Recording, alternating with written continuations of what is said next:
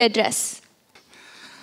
Very good afternoon to all of you. First of all, I would like to thank Ms. Maheshwary Mohan for inviting me to this extremely important seminar organized at a very critical time about the future of legal education. I would like to recognize the presence of distinguished judges from the Madras High Court, my teacher and mentor, Professor KAMALA SANKARAN, also other distinguished lawyers and law students, law academics, and many of us who are interested in legal education. So the theme of this meeting, or rather workshop, is about reimagining, revisiting legal education and legal profession. Let me quickly say that I was just telling Professor Shankaran that in these forums, because of the dignity and respect that we have for institutions in general, we can't even talk about the extreme forms of crisis that is deeply embedded in our legal education and legal profession. But it's also important for us as lawyers who are trained to speak truth to power, and hence we need to reflect about some of these challenges. And so I will make an attempt to identify a few challenges, but also to help us talk in terms of how we can reimagine legal education. And my theme of my keynote address is building world-class law schools in India, and what are the characteristics of world-class law schools and universities, and how we can potentially aspire to build them. First, we suffer from a significant challenge in relation to quality versus quantity. I don't know whether you know, but the students here, do you know how many law schools do we have? Any takers? Any guesses? Any student can answer that question. How many law schools do we have in India? All right, so I'll keep it easy for you. We have nearly 1,700 law schools, approximately 1,650. And I understand that there are a few hundred applications that are pending as we speak. So maybe in the next few months, we should be in a position to have a few months, if not few years, we might end up having 2,000 law schools. A decade ago, we had half of them. So there has been an extraordinary proliferation of law schools in India, which in itself is a significant challenge. But we also know that just last year, the chairman of the Bar Council of India remarked that maybe 1/3 of those law schools should be closed. He quite, in a way, lamented about the fact that most of our law schools suffer from quality and excellence, quality let alone excellence. And so, in a way, in this milieu in which, with such proliferation of law schools and our lack of effort to build institutes of excellence, has undermined our ability to focus on what ought to really be taking place as far as law schools and legal education is concerned. And it has also had a deleterious impact on the legal profession in general. So with 1,650 law schools, we are graduating approximately 75,000 lawyers every year.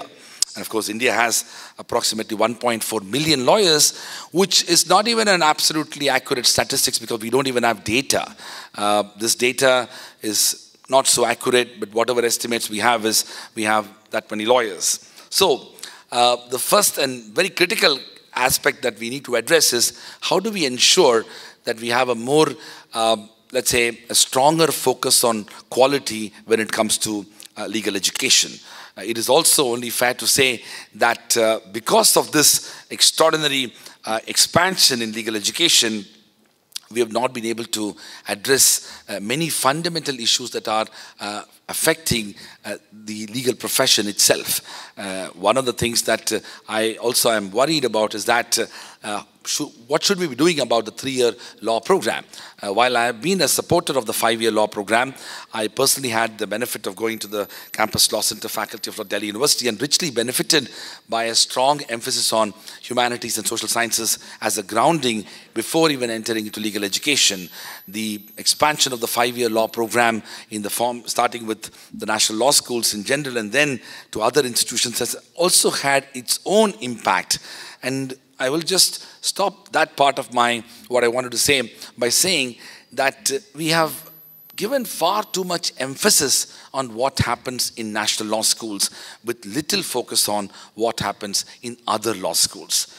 There are approximately 25 national law schools in India today, and these law schools together contribute to only 2% of the law school graduates that graduate every year. Just imagine 98% of law school graduates are coming out of law schools other than the national law schools. So if we were to seriously think about the future of legal education, should we be focusing on policy as well as regulation and governance of law schools, which only focuses on NLSs, or should we be having a more broader and holistic approach? So let me quickly go with what I really wanted to say. How do we build world-class law schools in India? For those of you who have a paper and a pen, the students, you can note it down.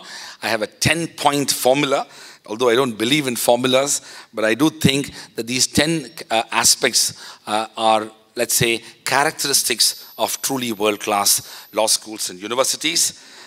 First, a world-class law school ought to have a vision and imagination. This is the most important aspect of institution building. You need to have a vision and an imagination for building a world-class institution. I don't know of any institution that has acquired a world-class status in India or around the world without having a strong emphasis on building a vision and having an imagination. Second, a more controversial one, world-class law schools and universities require significant funding. Significant funding and resources are sine qua non of world-class institutions. There is no university, no law school in the world which has been able to acquire world-class reputation without significant impetus and resources for them to acquire that status. Just to give you a very broad numbers, as it was mentioned earlier, I graduated from Delhi University Law Faculty as well as Oxford University and Harvard Law School. Harvard Law School's library budget, just the library budget, is approximately $150 million. Annual operating budget of the Harvard Law School's library. $150 million is approximately 750 crores. 750 crores is what Harvard Law School spends annually on its library. Doesn't include staffing. It simply includes only resources, books, materials, electronic databases, and things like that.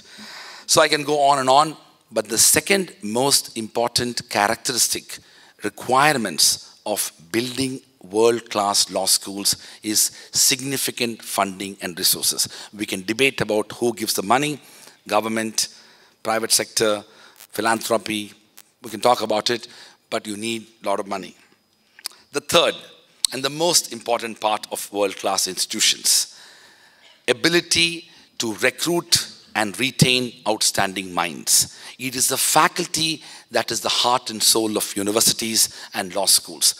No law school can acquire a world-class status without its extraordinary and continuing ability to recruit the most outstanding individuals in its faculty. And in our country, we face a major challenge. The best and the brightest of our minds, not just in law, but also in other professions, are not entering into academia. I have given 5,000 talks across the country since I moved to India a decade ago. And I have spoken in most national law schools, in IITs, IIMs, in schools, colleges, universities, and many other institutions. And everywhere I have spoken to students, I have asked a question. And I see students here, and I'm going to ask a question. How many of you among the students would like to become a teacher? 1, 2, 3. All right. So that's the standard story across the board. It's typically less, actually. It's less than 1%, if at all, of any audience I have spoken, from Delhi University to NLS Bangalore to IIT Kharagpur to IIM to schools across the country. From Nagaland to Kanyakumari to Orissa to Madhya Pradesh and Rajasthan, wherever I have spoken to whichever audience in whichever discipline, the percentage of people, of course these are all top institutions, so it's less than 1%. And the crisis is looming so strong. Among the 46 central universities we have in India, we have a faculty positions lying vacant approximately 40 to 45%. Faculty positions lying vacant unfilled for a decade. IITs and IIMs have a faculty positions lying vacant unfilled for 30 to 35% for a decade. The state public universities have over 50% of faculty positions lying vacant unfilled.